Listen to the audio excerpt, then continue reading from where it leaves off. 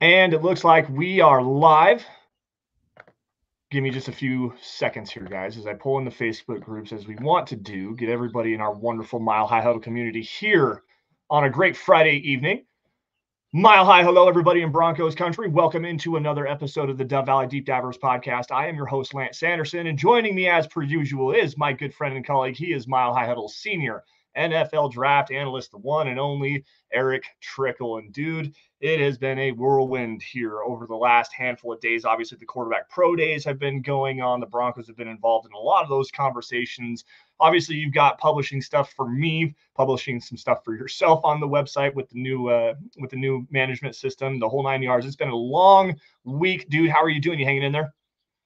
Yeah, I'm doing good. I actually got some good sleep last night, which was nice. I mean, I'm jealous. Haven't felt the best this week. Had a sick kid to start the week, which just added on to everything. And yeah, it's been a crazy hectic week with everything that's been going on in the personal life, behind the scenes with work, all sorts of stuff. But things seem to be settling down a little bit. Back to getting content publishing and out. Got one of your reports up not long before we went live. Going to get one of mine up a little bit after we're done. Mine's going to be talking about, I believe, 3 interior offensive linemen that we have that's going to be coming up. So it's things are back to rolling and moving forward and grooving, which it's nice because we are under a month away until the NFL draft. Yeah. Yep. What's today? 27 days technically from the opening of the first round of the NFL draft. So 4 weeks away, guys. We are trudging along slowly but surely, and we will eventually get there. But I'm starting to get excited, man. The more rumors are starting to pop around, and while it's still the lying season, you can really gather a lot of information based on some press conferences and some news and notes and information that's popping out from guys like Ian Rappaport and Adam Schefter. I know you talk to a lot of people. I've talked to some people as well. You know, so you kind of figure out a little bit more of how these players are evaluated, where they could potentially go. I mean, obviously the big buzz here lately has been the top 4 quarterbacks are going to go in the top 4 picks, depending on what that order is. But it sounds, I mean, Caleb Williams and Jaden Daniels are probably number 1 and number 2, at least from the way it sounds. So then is it McCarthy or is it Drake May at 3? And then who goes with that 4th pick or maybe the 5th pick overall if the Cardinals decide to hold on to number 4 and take Marvin Harrison Jr.? Exactly. I mean, all signs seeming are pointing to the Minnesota Vikings, but I mean, the Broncos are still involved. I mean, Sean Payton did say at the owners' meetings a little bit ago that it is realistic that the Broncos could trade up to go and get a quarterback. Now, while I believe that that's more smokescreen and just speaking to the reality of the situation, I that's where I kind of took those comments. But I mean, if he's saying that it's realistic that they could move up, who knows? Maybe they found their guy and they're trying to work a deal. Well, I mean, it's realistic they could move up. The wording here is something to pay attention. Realistic they could move up. Could. Yep. Yeah, it's realistic they could move up. Whether they execute it and get it done, that's a whole different story. And the issue is what's going to happen with Minnesota. The best bet for the Broncos to move up is to New England to decide we're not going to take a quarterback this year. We're going to punt. We're going to wait on it. We're going to trade down. We're going to take an offer from Minnesota. Minnesota takes a quarterback at 3, and then Denver's trying to trade to 4 because word is that the Raiders, they're kind of easing up on wanting to move up a little bit. The Saints, they've kind of shifted focus to continuing to build or sticking with Carr for this year and just kind of punting on a quarterback at least early. So that kind of gives room for the Broncos to try to get up to there to 4, because if New England does decide to take a quarterback at 3, Denver can't outbid Minnesota. No. They can't. Not even including Patrick Surtain, who probably won't what's the best way to put this? It's not that he doesn't have good value. He doesn't have as high a value as a lot of people think, and the L'Jarius Sneed trade should highlight that a little bit. You have a receiver or a corner who's about to come off his rookie contract. You're going to have to pay big money to. Doesn't have the injury concern, so he won't get as little as L'Jarius Sneed did, and little is relative here. But it's not like he has Jalen Ramsey type value when Jalen Ramsey was traded to the Rams. Right. Yeah. So it's hard to compete with the Vikings who can trade 4 first-round picks to get up if need be, because they have that extra one this year, and you can trade 2 years in advance. Right. So it just makes it difficult how the things fall. It's why I don't see that it's realistic they actually end up trading up, but that they still could. I think that ultimately is when time comes, they're on the clock at 12 and somebody else ends up making the pick. Yeah, and Chase Wellner comes in with an astute point here. He says, Eric and Lance, are you concerned about the Broncos giving up capital to move up given their roster issues? Yeah, absolutely. They don't have a whole lot of capital to begin with. I mean, it would be nice. Obviously, the 12th overall pick has a lot of value here. Surtain, if they wanted to move on from him, which I don't think that they actually do, would be a great piece to add in that. But they don't have a second-round pick. They're missing a bunch of talent right now because they haven't taken a first-round draft pick in the last 3 years. So, yes, given the roster issues right now, trading up does give me some concern here. I mean, quarterback is the be all end all, and I understand that, but at the same time, you can't force a quarterback into a bad situation with a bad roster around him, because all you're going to do is make it harder for him to adjust to the NFL level, which eventually is going to just burn him out, and he's going to flame out like Zach Wilson.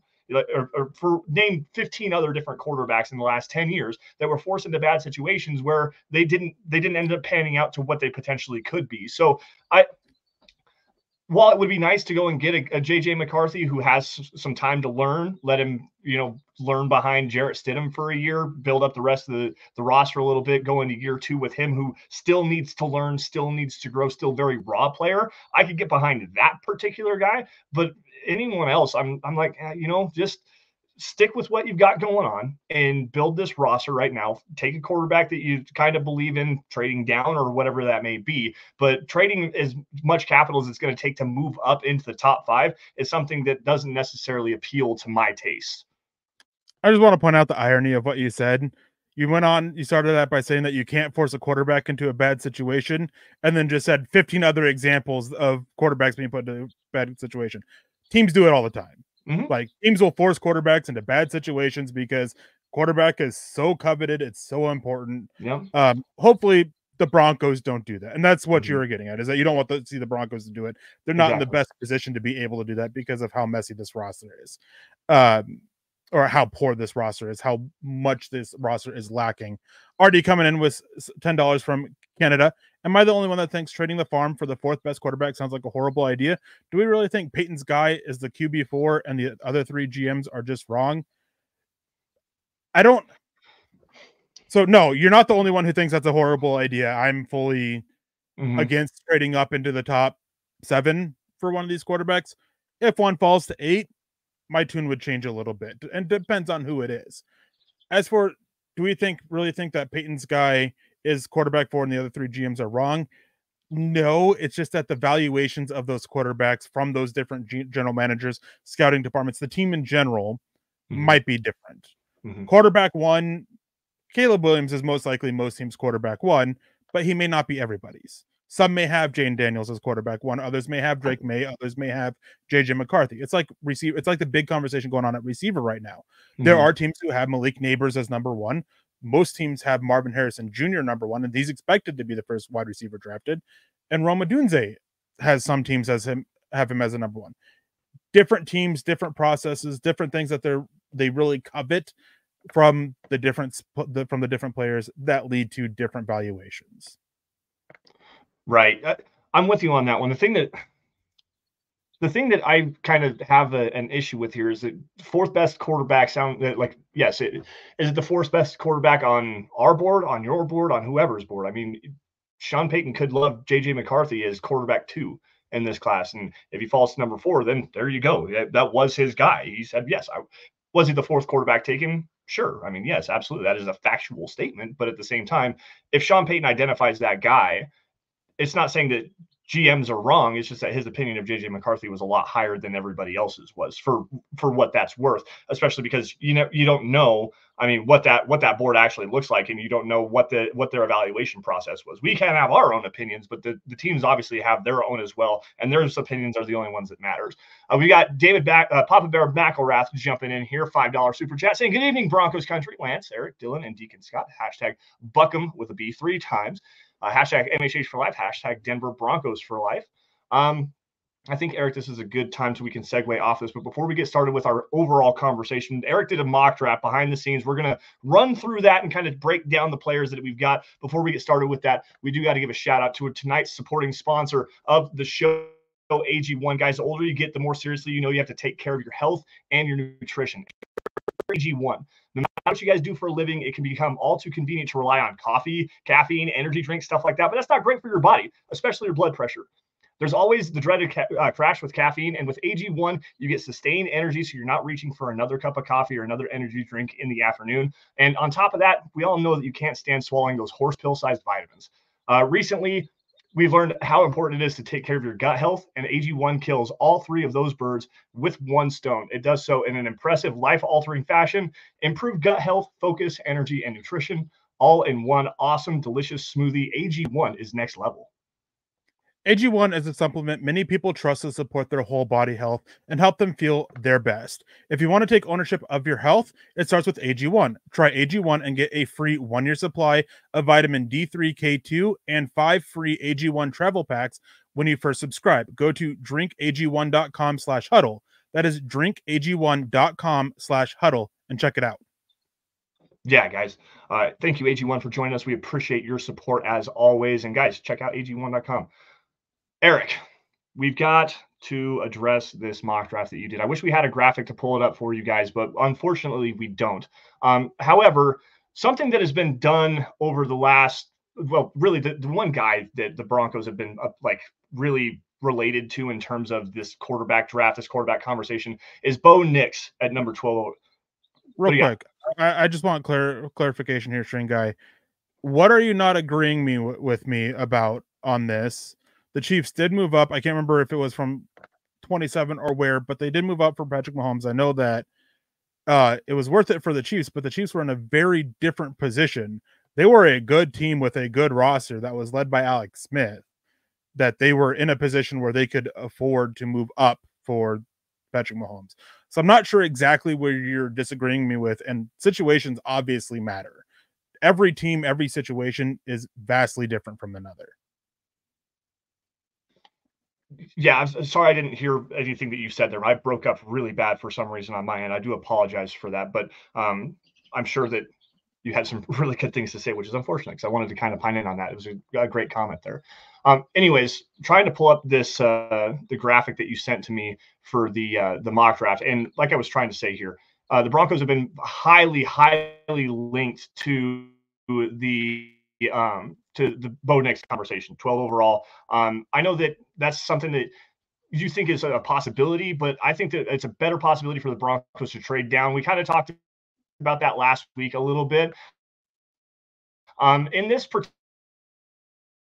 particular mock draft exercise, you did that. You did likely have a possibility. And like I said last week, about 60%, I'm like projecting they're going to move down. In your opinion, is that something that they're more likely to do? Yeah, I mean, I've been very outspoken. I don't think the Broncos are picking at 12. If they end up moving up, they end up moving up. I think that's more likely that they move down.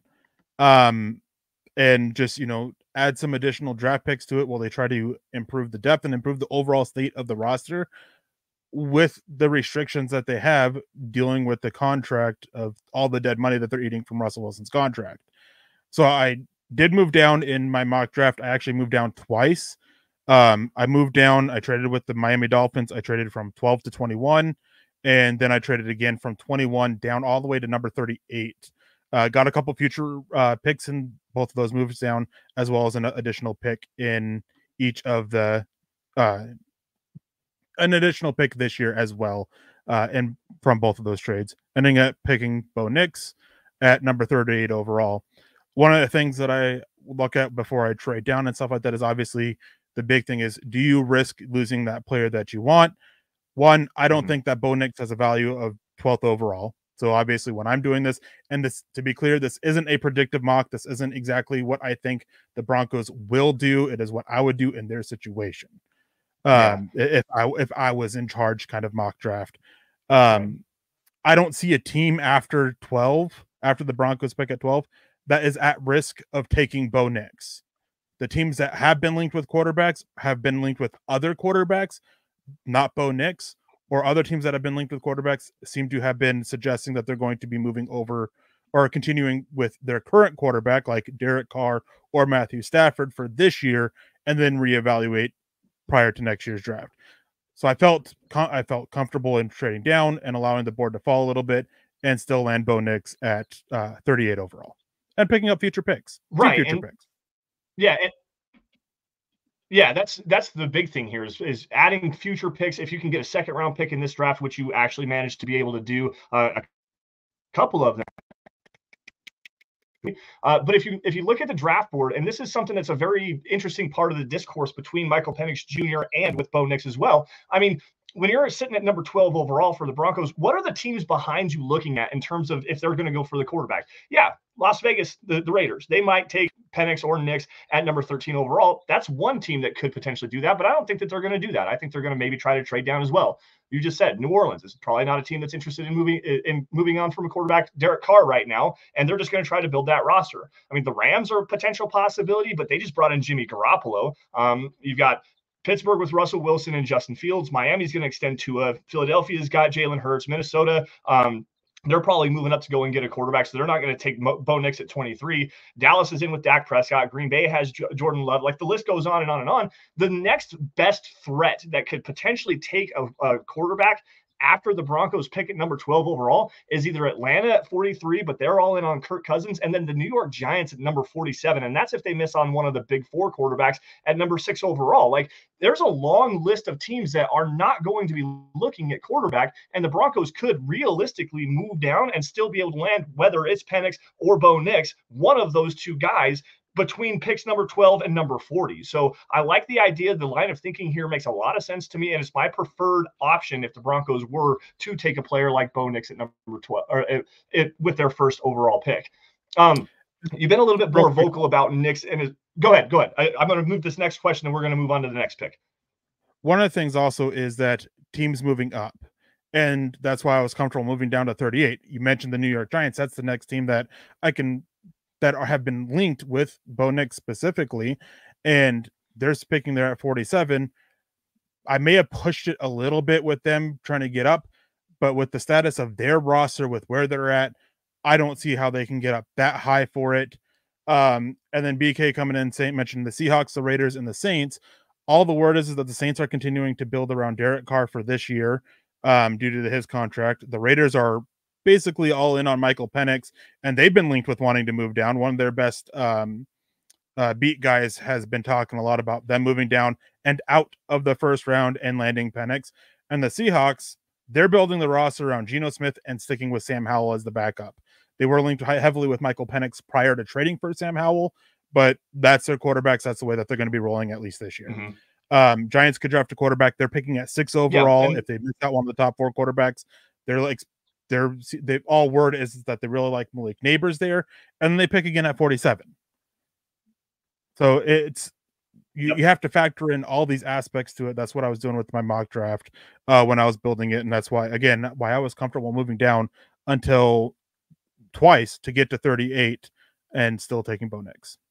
Yeah, and like Mike Woodward jumps in saying, I see the Giants trading back. That roster is a mess. And if the top 4 quarterbacks do go off the board and they feel comfortable enough with a guy like Malik Neighbors or a Rome Odunze, it wouldn't surprise me to see a team that's looking for a tackle. Well, this thought is just to throw the situation out there more than anything.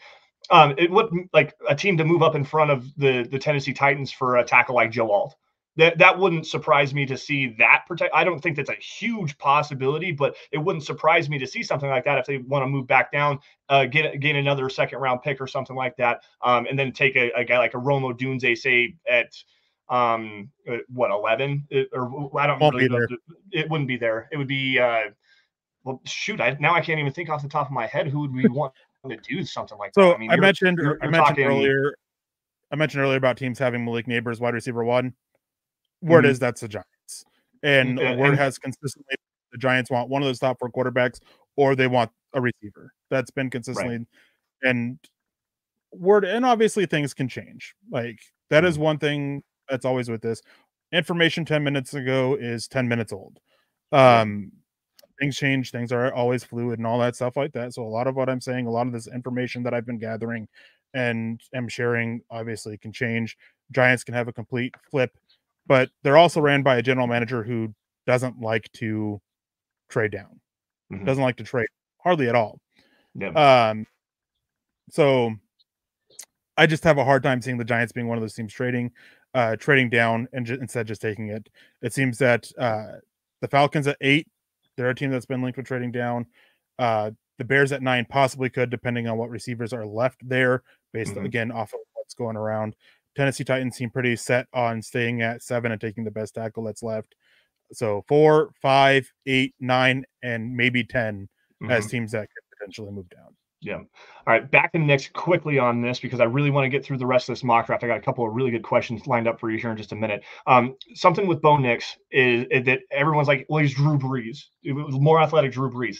That's not quite true, guys. Let's pump the brakes here a little bit. But you've said multiple times behind the scenes to me in multiple different group chats, and I think you've also done it on your Twitter account as well, that yeah, Nix fits, but is he the ideal fit for this Broncos team right now?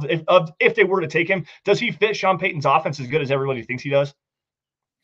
So no, and it's not. I'm not saying he's a bad fit, and I there's a lot of people that have come at me saying that I'm saying that Nix is a terrible fit for Sean Payton, and that's not at all what I'm saying. He's not an ideal fit, and it doesn't mean that it's not a bad enough fit to where you can't work around it. But the big thing that comes back to with Bo Nix is the arm talent with him. And because Sean Payton, his Gulf Coast offense variation that he runs, utilizes and capitalizes on some tighter window throws that Bo Nix may not have the arm strength to consistently exploit, and then have those deep shots down the field to kind of mix it up a little bit. So not an ideal fit doesn't mean it's a bad fit. And the question is when you're taking a quarterback, obviously traits matter. Traits are the big thing, especially when you're drafting early. Quarterbacks, you want guys who can be more scheme versatile. That's another thing. And you don't get that with Bo Nix. He's not a guy that you can put into any scheme and have him be successful. There's a very few schemes that he can be successful. I think he could thrive in a West Coast variation. And a Gulf Coast variation, he could be fine. But it's just a thing of at 12 with what he brings and everything like that, and the traits, it just doesn't match up with the value when you have to work around these other issues, especially when Sean Payton has made it clear he wants a quarterback that can fully run his offense. Yeah, that's a great way to put that. One of these days, we're going to need to run through the differences of the West Coast offense and the Gulf Coast offense, and just kind of the splits off and differences between that, because I think that there's some misunderstanding, especially on my end. There's some different things that I'm not quite sure the intricacies about. So one of these days, I'd like to run through that with you. I can give a very simplified explanation of the differences. Okay, go ahead. West Coast offense, you're splitting the field in half, either left or right. And then Gulf Coast offense, you're basically shrinking the field to the middle of the field. Gotcha. Okay. That's a very simplified explanation of it, and taking them both offenses to their very basic forms of it. Right. But that's just a quick, easy explanation. Right, and that's a big reason why Sean Payton wants you to be able to process and throw with timing, anticipation, and touch over the middle of the field then. So that math definitely checks there. Moving on to your second round pick. This is one that you got in the trade, I believe. I'm trying to read this here. With the Miami Dolphins, pick number 55 overall. You have them taking one of your dudes, actually, Marshawn Kneeland, the edge rusher from Western Michigan. We've said it, I don't know how many different times, the Broncos need to find a true Batman at the edge. And obviously Kneeland is very, very talented. First off, I'm going to let you pound the table for your dude and let us know what makes him special. And then I want to ask about the edge rotation a little bit coming out of that. So Marcus Kneeland, I mean, when you watch him, a lot of people I talk to are like, he's not that great of an athlete. Well, that conversation can end. Yes. 9.54 RAS, relative athletic score. You can see the athleticism there at times on tape. It is an issue of that he doesn't utilize it consistently, which is something that you got to work around with. He's more fluid of a mover than people think, but he's definitely a strong power rusher that's going to work more so through blockers and than around them. And he is probably the best run defender of this class. His run defense is exceptional. And I almost didn't make this pick because he is a guy that I think would be off the board at this point. Okay. He's a guy that I've been hearing a lot of late round 1 considerations for. Early round 2. So I think he's a guy that can end up going a lot higher than people expect. Has a solid arsenal and developed already, both of initial moves and his counters, and he does well stringing them together. does need to develop a more consistent pass rush plan that can evolve between, the second and third move. Because typically, you have your initial move, you have your counter, and then with with Nealon, that's kind of it. He kind of stalls. You want, okay, now throw another counter, keep it going, keep chaining moves together. And that's one of the big issues that he does bring. Right, and that's something what I like about Laiatu Latu out of UCLA so much, especially for the Broncos. If they can't trade down and go get Knicks later in the draft, Laiatu Latu, preferably in a trade down scenario as well, is a guy that I really like because of his pass rush refinement. I mean, he's not the best run defender, but he's capable, and just pairing those moves together. Back to the Broncos though here, how does the rotation look like with Nealon's addition? Like, because you say he's the best run defender in this class at the edge position, and the Broncos, they struggle at the edge. I mean, Jonathan Cooper is capable, but he's more just a guy. Baron Browning, Nick Bonito, neither one of those guys are great against the run. How does this rotation look? Is Nealon that Batman the Broncos are looking for? I don't think he's a Batman, unfortunately, but I think he's the kind of Robin that you can go and sit there and continue to be effective with your pass rush and run defense with the rotation, and end up having a really good room. He brings a lot of what the Broncos don't have. They have a lot of finesse rushers, so they don't have that power at that position, and that they don't have the run defense there. Jonathan Cooper is so inconsistent against the run that while he's shown technical improvements, there are size limitations that end up leading to him getting swallowed by blocks, being unable to hold his own at the edge, and all these other issues. And Nealon, he can help cover those issues a little bit. And also, one thing too that a lot of people forget about this edge room: Browning and Cooper, final year of their deals. Yeah, are they both? Are you going to extend them both? Edge is a position that you typically want to address before it is actually a need. So Marcus Nealon, even if he's not a starter as a rookie, well, guess what? You have somebody where you're not forced to pay out big money, possibly to Baron Browning and Jonathan Cooper after this year to keep your edge room going, or having to throw a rookie out there. Right. Well, and like you said, going into year 4 for Cooper and for Baron Browning, but this room is still young as a whole. I mean, Baron Browning missed a lot of time with injuries, and that's been something we haven't really seen the true development side. I really like the potential there. Cooper, like I said, more just a guy quality rotational plug and play kind of a player. But for the most part, there's not a whole lot of experience in this room. Nick Bonito's going into year 3. Do the Broncos need to go out and address the edge room, even maybe towards closer towards training camp, bring in a veteran guy to help round the room out a little bit and offer a little bit of experience? Or do you trust in the development of these young players to really round this room out and be comfortable moving into the season this year? So I think the need for veterans, especially at certain positions, can be very overrated. Edge, it is handy. I don't think it's a must to have, because there are tips and tricks that you learn throughout working in the NFL that can help you with your pass rush that you just don't always, that take some time for you to just get. That is one thing with DeMarcus Ware that he really helped Von Miller with. Plenty of experience. DeMarcus Ware, he faced a lot of these tackles. He knows a lot of these little issues or hiccups that they have in their techniques and stuff like that, and he was able to pass it along. So I do think that a veteran is useful in that regards with this edge room that is young, still growing, and still developing. But I still don't think that it's a must-have to sit there and get these guys to develop as players, if that makes sense. That makes sense. It's a fair point. I think that with the room as a whole, I mean, if you're bringing in Marshawn Nealon as well, you're adding a rookie into a room with a third-year player who's been a rotational player at best. Jonathan Cooper, who's been solid, but Baron Browning has missed a whole lot of time. There's not a whole lot of experience out there. And I think that that's something that I would like to see this team add a little bit. And I'm not saying it's a high priority kind of thing, but something, just another player to help round out the room. Obviously, Thomas Incoom has got a little bit of experience late last season, but an undrafted rookie free agent that comes in, you're not really banking on that guy to be a real true guy. So maybe a value veteran signing might be something the Broncos should look at. That's just my opinion here.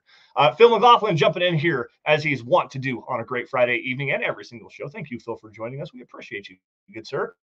Good evening, Lance, Eric, and Deacon Scott. What do you guys think about signing Josh Reynolds, the wide receiver that was formerly with the Detroit Lions? Hashtag Buckham, hashtag MHH for life, hashtag Go Broncos.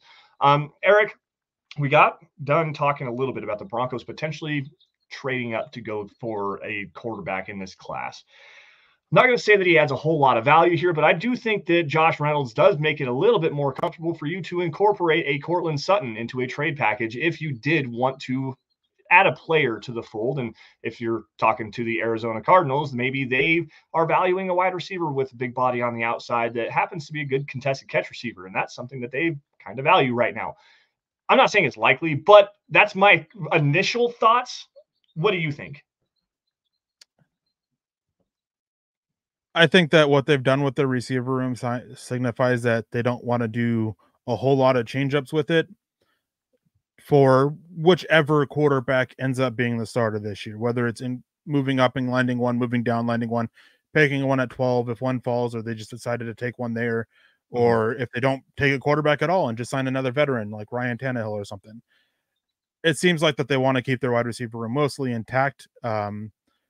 Well, the guarantee that Cortland Sutton that was hit 2 weeks ago, I think it was. Yep. It wasn't a big guarantee to guarantee him on a roster, but it definitely makes it a little bit harder for Denver to swallow moving him, especially with the other dead cap that they already have. Plus, Josh Reynolds, what has he done to really? How can you trust Marvin Mims taking a step forward that he has to take? Because his year last year on offense was lackluster. Tim Patrick to stay healthy. Josh Reynolds, who's been wide receiver 3 multiple times and does well in it, trust him in a bigger role. Like, how can you have all that trust in these receivers to where you're comfortable moving Cortland Sutton?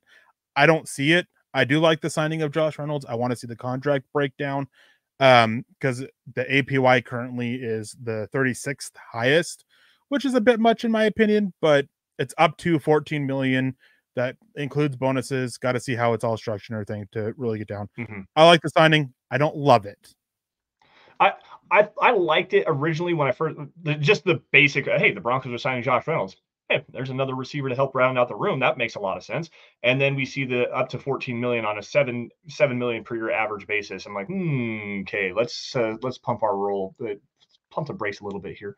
Value signing, I think if the contract matches up right, good player. I do like Josh Reynolds. I do think he brings some fire to the position. So and it's something that Sean Payton likes, especially players that go out and block in the running game. Like that's a big value for Sean Payton offenses. And Reynolds is a quality blocker. So I think that he's going to bring some, again, another veteran presence, a player that has some upside to him that hasn't really hit his ceiling, I don't think. Yeah, just a good addition to round out the room. Back to your draft, the one that you just did. Let me see here. Where am I at? I'm losing my spot. Blake All right, Fisher. so gotcha. The Blake Fisher pick. So every week, guys, we talk about the holes this team has, the potential of losing Garrett Bowles in the future. Obviously, the left tackle position is going to open up a gigantic and massive hole. Here with your next pick, I believe it is pick 76. You have Blake Fisher, the tackle out of Notre Dame. Primarily a right tackle player because obviously Joe Alt exists and is one of the best prospects in this class. Is Fisher a guy that can flip to the left side and potentially start, or is this more of an insurance policy for Mike McGlinchey? So here's a question for you. Who do you think was the higher rated prospect recruit coming into the college? It was Blake Fisher. Yep. It was Blake Fisher. Yep. He was initially brought in to be their left tackle, but Joe Alt showed a lot of improvement there right away. Blake Fisher struggled a little bit, so it landed him on the right side while playing opposite bookend to Joe Alt. He can play left tackle. He can make that change. He has not had an issue with it, and he practiced there quite a bit at Notre Dame, even though he was a starter on the right side. He still practiced on the left side quite a bit with the number 2 unit. It's primarily in spring practices, but still. So he's got not game experience there outside of I think like 30 snaps or so in 2021. So he's been able to play there. He's shown he can switch sides at the combine. They run these drills and they have you do it one with it from a right side technique and then once from a left side technique. And he was probably one of the cleanest ones with switching it up like that. He's the guy that fits in exactly with what the Broncos could use. He can be a swing developmental tackle right away, being able to play either sides, be that number 3 tackle, who can eventually be a starter year near 2 if you do lose Garrett Bowles, or if you decide to say, well, screw it, we're moving on from Mike McGlinchey, even though the restructure of his deal makes it a little bit harder with the dead money. But the Broncos are projected to have over $100 million in cap, so they can afford to eat that dead money, and then they can have Blake Fisher start there. So it gives them options. I think that it's more likely that he ends up on the left side replacing Garrett Bowles and McGlinchey, but he gives you those kinds of options that you like to have while giving you added depth this year and, time to develop. Under a coach who 1 year with seeing what he's done with some of the guys on the offensive line, Wood, Cushenberry, I have some confidence in Zach Strafe's ability to develop offensive linemen. Yeah. And if you talk about tools and trades, I mean, Blake Fisher at the combine, 6'6", 310 pounds, 34 3/8 inch arms with 10-inch hands. I mean, that's trait. That's tools to work with there. He's got good feet. He's a good athlete based on his testing as well. So a high upside pick. Why am I playing my ear all of a sudden? I'm sorry about that, guys. GLP jumping in here with a $10 super chat. Hey, Lance and Eric, always love your show. Do you guys want Bo Nix? Go Broncos. How do I say this in the right way? Because it's going to sound negative, but I don't necessarily want it to be like that. I would be okay with Bo Nix. And Eric, you and I kind of talked about this a little bit. It's like, just trust Sean Payton in the process. If Sean Payton is comfortable with him, then I guess you have to be comfortable. I'm not excited by Bo Nix. I'm really not. I think he's a fine player, but I don't think he's going to turn into that high-end starting upside. You're talking a middle-of-the-road quarterback at best. Like, he's not going to drag you to championship victories. Like, it might be able to get you to the playoffs if he develops, but at 24 years old, he's grown a little bit. There's not a whole lot more for a ceiling there. So it's not that I don't want Bo, but I don't want Bo, if that makes sense. It depends on where. I'm fine with what Bo Nix brings. I'm fine with him at a certain point. Not fine with him at 12 because I don't think he brings enough to be that 12th overall pick, to have that investment of him as a quarterback, to be that franchise quarterback, especially in the division the Broncos are in. I have a hard time seeing him go toe to toe twice a year against Justin Herbert and twice a year against Patrick Mahomes. Yeah, this quarterback division is going to be ridiculous. And I mean, not that Gardner Minshew is a barn burner by any stretch of the imagination, but he is an upgrade over Aiden O'Connell, and that Raiders team is fiery, man. They're going to be tough to beat. They've got some ammo to really kind of help rebuild that roster, and especially on the defensive side of the football, if they can get better, man, they can be pretty dangerous. I'm not going to say like a Super Bowl contender, but they could compete for the playoffs next season for sure. They're in a better spot than the Broncos are. I think I don't think that's necessarily debatable. Given their draft capital and what they have in terms of tools and pieces on the roster, the Broncos are in a bad spot right now. And Nix is not a guy to drag you through the mud that is the AFC West right now. He's just not. He's not a horse like that. Michael Ronquillo jumping in here as he always wants to do on every single show. Morning, afternoon, evening, does not matter whether it's Monday through Sunday. This dude is one of the best Mount Rushmore guys on the Mile High Huddle podcast community supporters. Sorry about that. Good evening, Lance and Eric on the Dove Valley Deep Divers. Go Broncos. Little late, Michael, but that's okay. Thank you for joining us, man. We definitely appreciate your support as always, dude. It's always good to have you here in the chat. Back to the mock draft here. What did I say? What did I do? It wasn't anything you said. Okay. BK, correlation, causation. Those were strong classes that you put in. Just the fact that they didn't pan out in the NFL doesn't make that they weren't strong classes. Okay. 2021, that was a strong quarterback class. The quarterbacks just didn't pan out in the NFL. That is one big, significant misconception that's always made. Strong class means that these players are all going to be great. No, it doesn't. It just means that they're good prospects, great prospects, who still may or may not work out in the NFL because there is so much that goes into being a success in the NFL. Right. Yeah. We just got done with the 2021 NFL draft class with, Trevor Lawrence, Zach Wilson, Trey Lance, Justin Fields, Mac Jones. That's 5 guys all drafted in the top 15 picks. And right now, only one of them looks to be a middle-of-the-road starter, and that's Trevor Lawrence. We really need to see a big jump from him, but Zach Wilson probably going to be traded. Trey Lance already traded. Has started 3 games at the NFL level through injuries and just needing to grow as a prospect. Because they haven't panned out. Yeah, Justin Fields traded. Mac Jones traded to be the backup behind Trevor Lawrence. Just because it's a strong class at this particular point doesn't mean it's going to be a strong class throughout. And that's the concerns that I have with guys like Penix and Nix right now. It's yes, they're toolsy, they're fun, they're great players. I mean, they're a hell of a lot better football player than I am, but are they going to be great NFL players? Hard to predict yes on that particular answer. Back to our draft here. your next pick was Jarvis Brownlee Jr. And I love this player. I love the fit. I mean, he's tough. He's physical. He's great in press coverage. He fits Joseph's defense so well in terms of what he wants to do, press man coverage at the line of scrimmage. We've gone over him a handful of times here lately, though, like we did the big thing with him and Kyrie Jackson a couple weeks ago. So I want to pick your brain on other prospects in this particular area that fit the bill as press coverage cornerbacks that the Broncos could be interested in, because not really to do like prospect fatigue, but just to get some other names out there and open up the conversation a little bit. So I took Brownlee largely because I at this point I really wanted a corner. Corner I think is a bigger need than people think. Not being able to see Riley Moss out there on the field last year definitely has a impact on it. I looked at 6 other corners that I have graded right around Brownlee, 3 of them higher, 3 of them lower. So there's Josh Newton, who he's got inside outside versatility, but I think he's more zone corner. I also think that he brings conditional physicality. And what I mean by that is that he'll be physical at times in coverage, but you don't see it always against the run.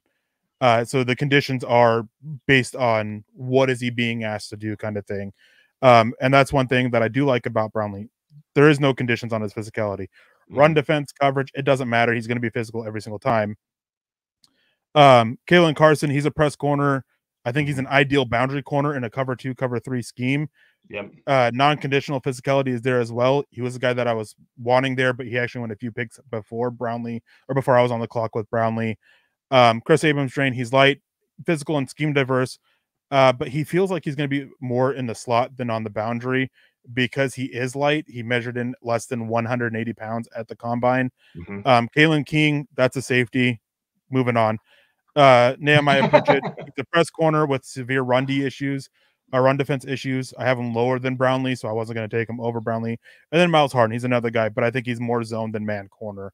Although if Denver is running zone due to the fact that they have to blitz a little bit more, man, I'm all for Miles Harden with the athleticism that he brings.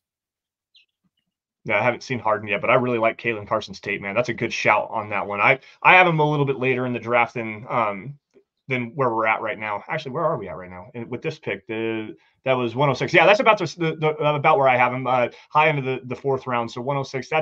That's about where I would be comfortable taking Kalen Carson. I love the physicality. I love the length too, and like he's not quite super fluid, but he's got good fluidity to work on the back end and zone, and just the change of direction abilities there too. So that would be another good fit for this Broncos team.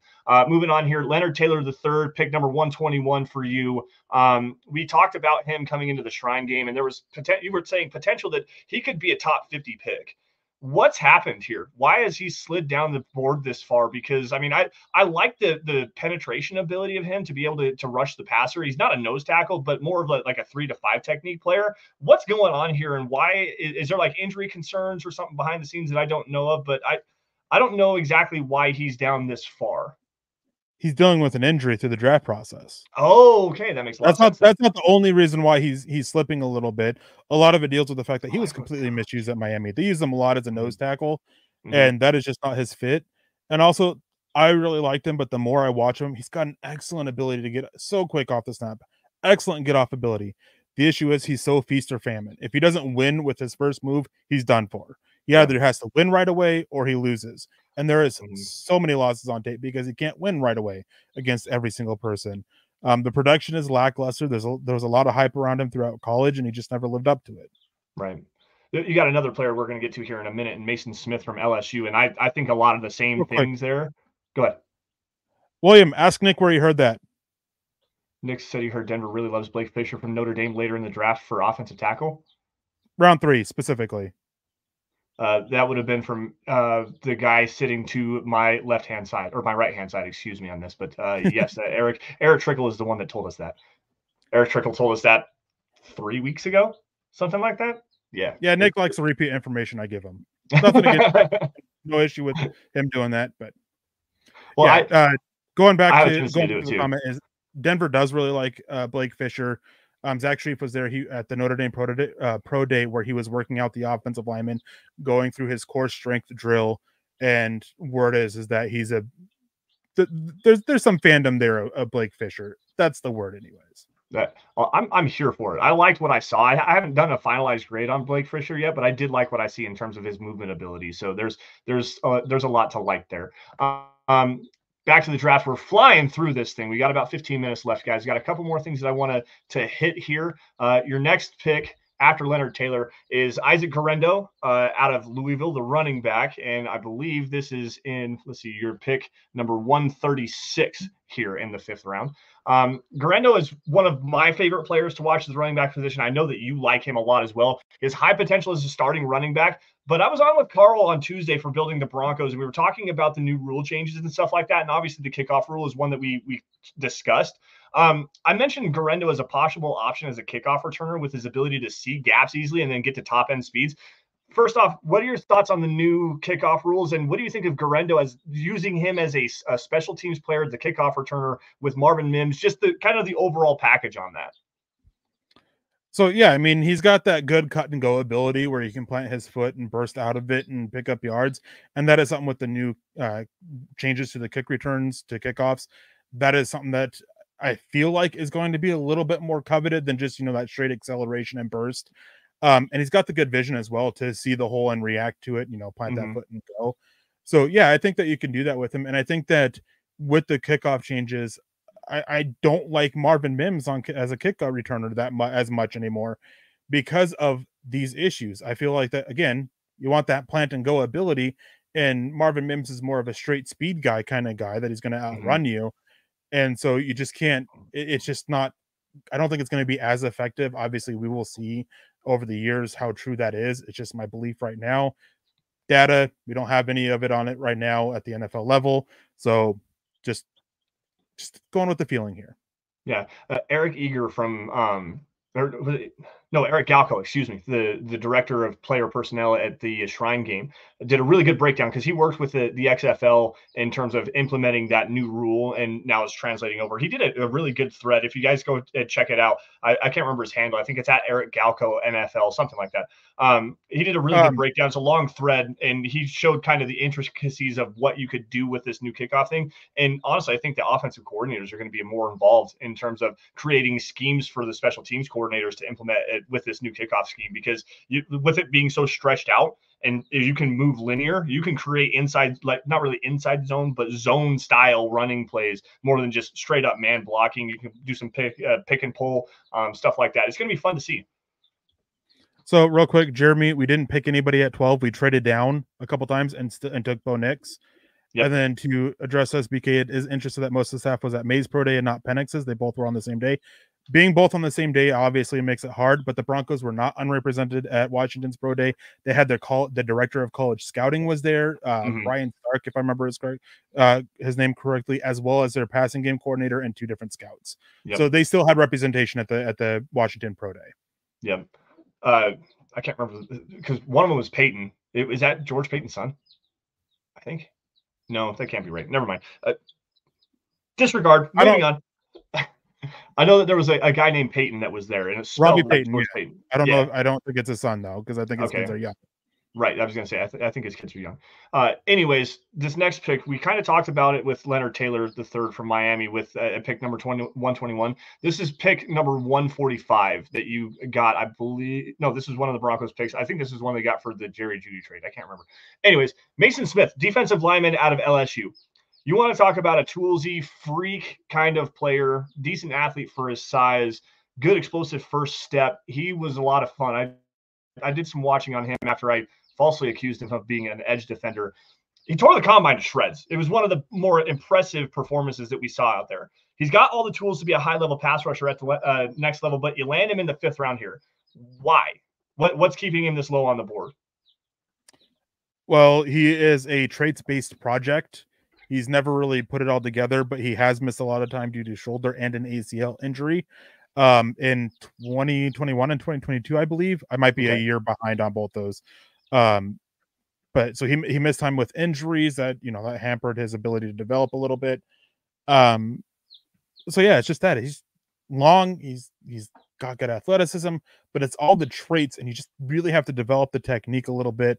The injuries, haven't heard if there was concerns and red flags or not from the medical checks at the combine stemming from those or not, but it's something that you got to, be cautious of a little bit. So just he's down a little bit because, trade-based projects, they're a bit of a risk. So, yeah. And then adding in the injuries again. So. Yeah, I was going to say the injury concerns are the big thing there. Like I watched the Missouri game. And watching Cody Schrader again is always a treat. That kid's so much fun to watch, running back out of Missouri. But to Mason Smith, like he's got a decent swim move, but that's like the only move he has. He doesn't play to his length well enough either. I mean, the burst is good. He's got all the tools, but he gets sucked up inside a little bit too much. He doesn't play with enough power. So run concern issues are there for me, at least on my first look. So with a grain of salt here, I like what I saw because I do see all the tools that he has in his tool belt, but you're absolutely spot on here. Technique is something you're definitely gonna have to work with, and he has to get more physical up front. Like absolutely has to get more physical up front, especially against double teams in the running game, because he can get displaced rather easily at the point of attack. I haven't seen your next two picks here, but you grabbed Tarheeb Steele, cornerback from Maryland, and MJ Devonshire, cornerback out of Pittsburgh. I know you liked Devonshire a lot at the combine, and if I remember correctly, he was one of the few players that didn't have a whole bunch of slipping on the field out there. Edify us on what they bring to the table here and just how they help fill out this cornerback room. So it may look like I'm doubling up on corner, but I'm not. I believe one of these guys would be better as a safety, which is kind of where I'm doing that. But the reason why you have that I did look at corner and doubling up at least, McMillan, it's the final year of his contract. I believe he will still be an exclusive rights free agent. Mm-hmm. And he had a great year, don't get me wrong, but you kind of want to see some consistency there, especially with how volatile the play at cornerback can be. What do we have in Riley Moss? What do we have in Damari Mathis? We don't know. Kind of rebuilding the room a little bit. Mm-hmm. And adding to special teams, possibly replacing Tremon Smith as a gunner on it, which that safety that I got, the projection I have of the corner to safety can be a great gunner, and that's Tarheeb Steele. So he's scheme and positional versatile. He can move around and everything. I think he's going to be best as a safety, and very physical guy, unafraid, to get in there and mix it up. Takes pretty good angles, pretty good quick read and react to it as well, which is why I think that he could move back and be a sound safety. And again, that gunner versatility the gunner ability he has to help save a little bit of money from Tremon Smith's contract, which Denver can get out of pretty easily. Mm-hmm. And then MJ Devonshire, dude has a 6'6" wingspan. 6'6" wingspan. Like, yeah, he's long as hell. Broad shoulders, has excellent length, and he uses it very well. He's got scheme and positional versatility to play inside or outside. I do think he would be a little bit better inside though. So that could, create some competition there with Jaquan McMillan. But the issue is that he has, and this was, I believe, a 6th round pick that I took a flyer on him for. He can contribute on gunner, but he does have some issues against the run on defense. So just a flyer at this point. It's kind of taking on guys who can contribute on special teams and maybe develop a little bit into something for whatever you're doing on defense. Yeah, you have Tarheeb Steele here at round 6, number 180, and MJ Devonshire, round 6, number 203. So looking for tools, looking for traits, scheme versatility, stuff like that. And it makes a lot of sense here. I did pull up Jaquan McMillan's contract. You are correct. Last year of his deal this year on $950,000 yearly cash and a cap hit for him. And next year he will be an exclusive rights free agent. So the Broncos can bring him back for a relatively cheap deal. We actually had a long conversation about that earlier in the offseason, talking about if the Broncos should extend him and do another year, like just a short-term extension before he hits true free agency. And it doesn't make sense to do something like that. When you have a player and you're going to have him still at cost control, unfortunately for you, dude, like, yeah, you're playing at a high level, but you're not going to get that big deal right now until you're actually up for unrestricted free agency or restricted free agency, I believe in his particular case. You're going to have to just kind of waste away as the bottom tier player, not bottom tier player, bottom tier cap hit contract in terms of what you are actually making out there. Final pick here. You have the Broncos taking on a player that I like to watch. He's really fun. He fits in really well. He's got a great run fit. He's aggressive, downhill player. Round 7, number 248. This is a pick that you got in a trade down with the Buffalo Bills to pick up another 7th round pick. Jordan McGee, the linebacker out of Temple. A little bit thin, in my opinion. I think that he needs to add a little bit of weight, and he does over pursue because he is so overly aggressive. Is this a player that's going to potentially be one of those guys, like obviously developmental player, 7th round pick, taking a flyer here? But is he going to have some special teams versatility with the new kickoff rules here? Because he's a heat-seeking missile, man. He does flow to the football really, really well. Yeah, I like him on special teams. I think he's a better athlete. You didn't read your question verbatim because you mentioned the athleticism and the quickness and all that. Would you believe me if I told you he was in the 88th percentile for linebackers in his 40 time and 10-yard split? Right. Yeah. It just doesn't look like that on tape, though. Like you see, you don't see it. You don't see it consistently on tape. No. Right. But there are flashes of it. And as you said, heat-seeking missile, that's him. And special teams with the rule changes, that's part of the reason why I took a flyer on him. He doesn't have ideal size for defense. He's short, 6'1", doesn't have long arms, weighs under 230 pounds, plays, I think he bulked up for the combine too, to weigh in at like 228 or something like that. And he plays lighter. I think he plays closer to 215, which would make unfortunately he's not fluid enough, but I think moving him back away from the football a little bit as a safety might actually, like a box safety dime backer kind of thing, that would be a really fun fit for him too. Like he's got decent enough range, but yeah, the special teams, the changes, the kickoffs, being able to put him on there and let him to go try to make a play. Like, yeah, I mean, it's worth the flyer. See if you can develop him on defense. 7th round pick. You're basically taking a guy to try to compete to make the roster and possibly, not just make the roster, but more so competing for, a practice squad spot at that point. And I think at that point, McGee with the athleticism that he brings, because I'm also a lot higher on McGee than this. I think I have him as a 4th round grade. So I really like him and what he can bring, especially with the changes on special teams. Yeah, that was one of the players that you and I didn't really see eye to eye on. I remember you.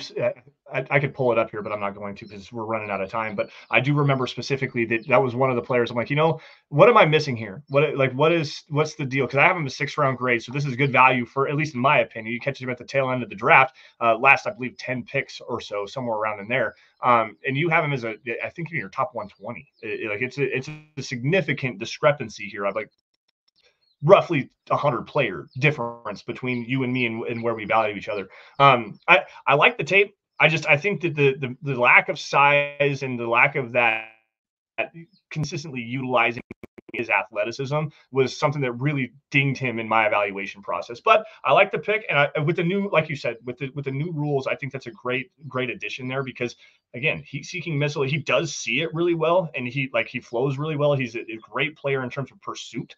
It's just the over aggression can get him out of position at times, and he will over pursue and then allow cutback lanes, which I didn't like that on his tape.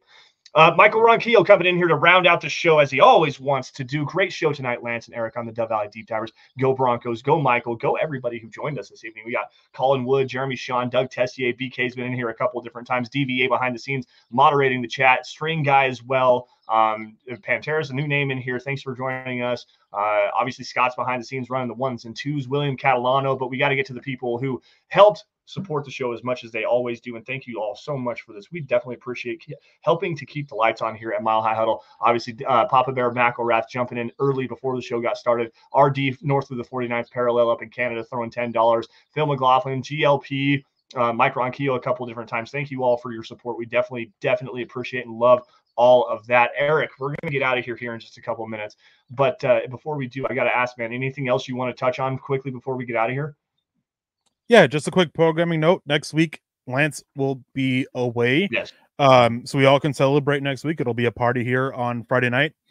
But and I'm mad. So I'm going to cut you off on this. I'm mad. First off, I'm glad to be able to go. I'm going to go hang out with my folks for a weekend. A little alone time with me and my dad. I haven't seen him in a while. And just shout out to my folks. They're great people. But this next part of this, I'm actually mad that you did this, man. I'm legitimately pissed off that you actually did it like this. To be fair, I'm joking here, but yes. To be fair, the options were limited. So so next week my good friend Luke Poglace joins us once a year. We tried to get him on a couple times this year, but things just didn't work out that way. He'll be joining us. We're going to be talking about the quarterbacks in this class specifically. We're going to be getting a college coach's opinion on them, see what he thinks and all that jazz. It'll be a lot of technical talk, I bet. You can hear it from a coach's mouth, see what he has to say.